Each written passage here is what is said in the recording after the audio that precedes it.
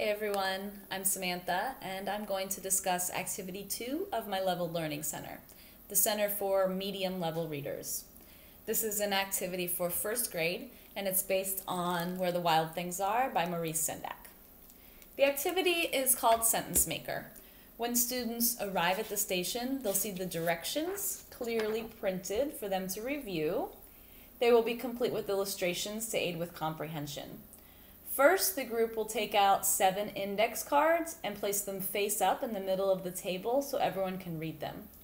All of the index cards will have words from the text written on them. These words are mischief, supper, tumbled, terrible, gnashed, rumpus, and tamed. The group will read and discuss each word, ensuring everyone in the group understands each word.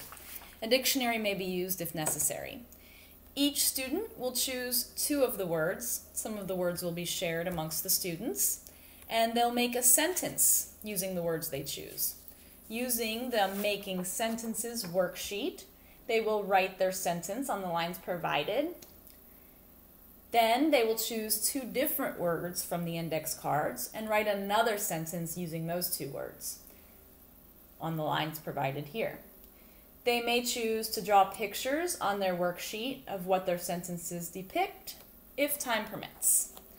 Though some students may use the same words, each student is responsible for completing their own worksheet individually with their own unique sentences.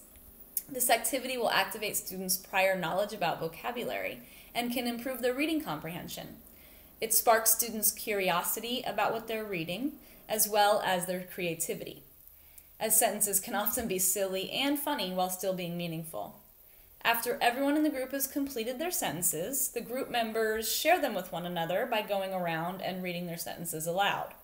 The last thing students in this group will do is choose a partner and participate in a partner reading of the book. Not only will the partner reading aid fluency and comprehension, but it will also help students feel more comfortable with their classmates.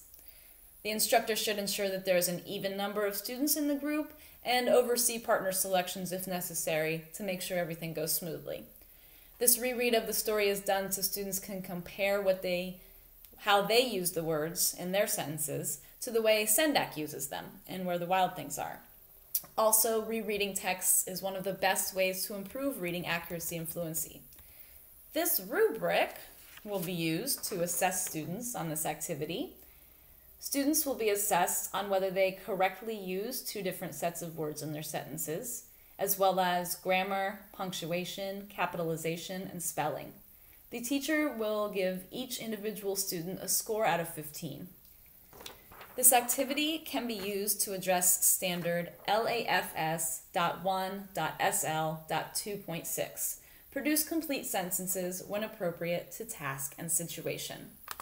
Thanks for watching.